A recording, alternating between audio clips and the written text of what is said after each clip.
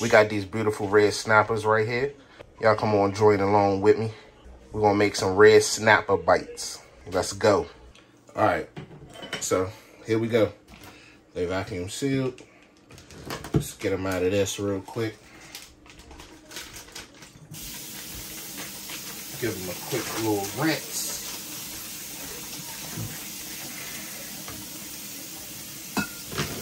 Oh, remember what I told y'all about the cutting boards? Today, I'm gonna show you how to do it with the pot handle. So this side is like cloth, right? And this side is like a sticky material, like a grip material. I'm gonna throw this one down there. And bam, there you go, more grip. You're safe in the kitchen. Give these a quick rinse. Make sure ain't no scales on them, no leftover scales. Got one piece right there, one whole fillet. All right, we got the other piece right there. We ain't doing nothing special, but just a quality control check.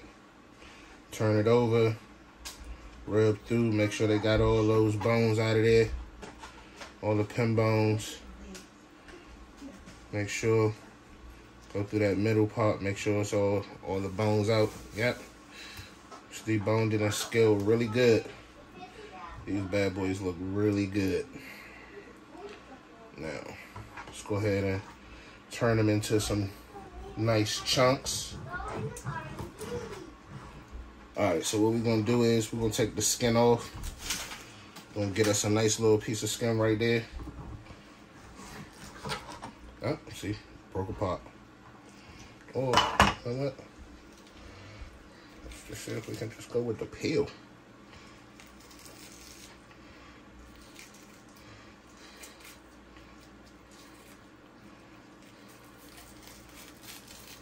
Bam.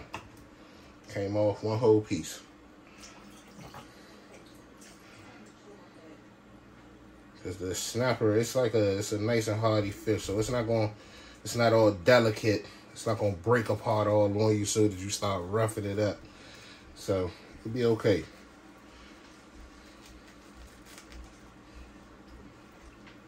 But you gotta do it with some type of care. You can't just go ripping it, because you will rip that meat, that delicate flesh. But bam, there you go. Only we got 2 skinless pieces. Let's go without chunking. Bam.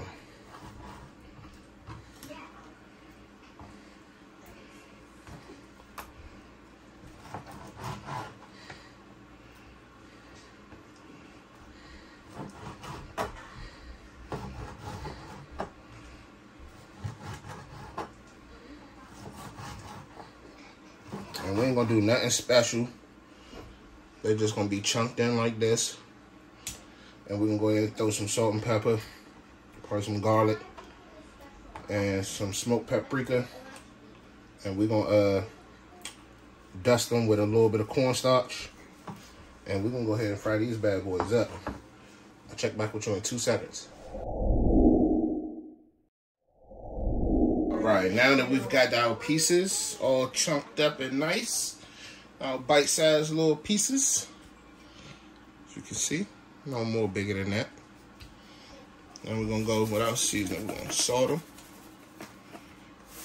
We're gonna hit them with a little bit of black pepper.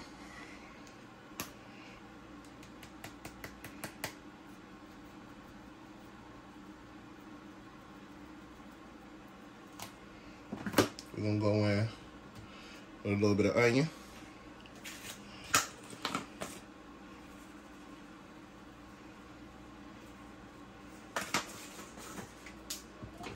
A little bit of garlic.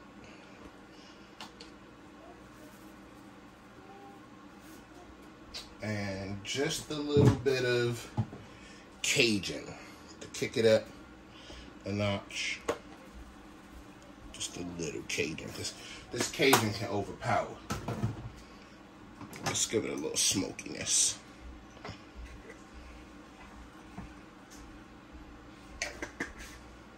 Let me get my cornstarch.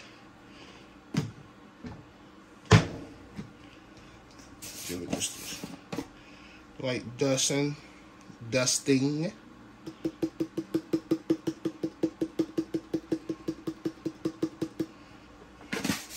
We're gonna preheat that oven. Preheat the grease. I don't know why I'd be preheating the oven. I'm gonna preheat this grease though. I'm gonna give this a good mix. Couple good twirls.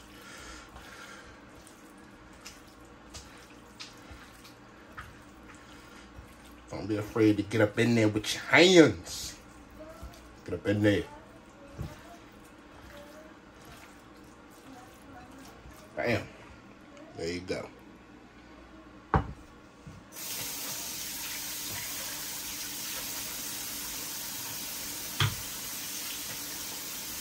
Let me go ahead and prep off camera though the other part of our red snapper bite dish.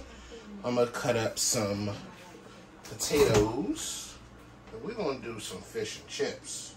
Let me prep that real quick. I'll be right back. We're gonna go from this to this. Now, I'm gonna fry these up real quick off camera, get them ready, and then we're gonna come back to the main event, which is these. Ooh, y'all see that?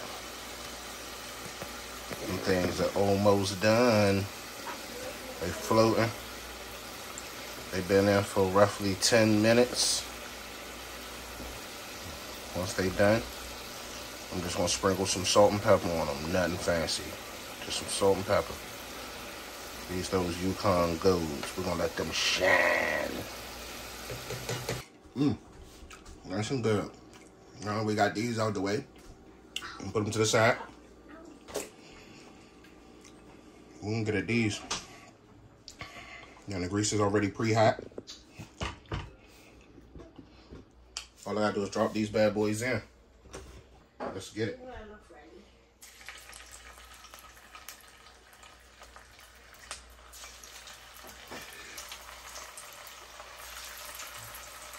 Now we're not gonna let this fish go that long. A couple minutes at best.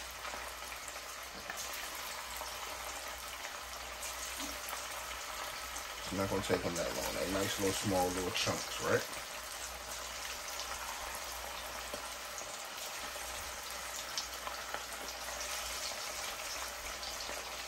Also don't want to overcrowd the pan, so that's good for the first wave.